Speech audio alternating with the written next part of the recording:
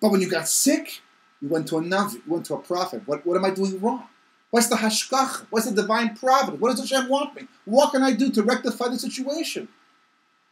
Because that's the ongoing relation. He's punished. I mean, where's the minute connected meet? Because he hit the rock. He can't go to Eretz Yisrael? Yeah. Because that was the whole message. To survive in Eretz Yisrael, you have to be a boteach. You have to be a Baal Bitachon. You have to be willing to live Lamal Neteva. If you're not willing to live Lamal Neteva, you're not willing to live the way Klal Yisrael is supposed to live. That's what it says in the Torah. It says in the Sfarim. Everybody has to strive to get to that level. And if you're afraid, ask yourself, what am I afraid of?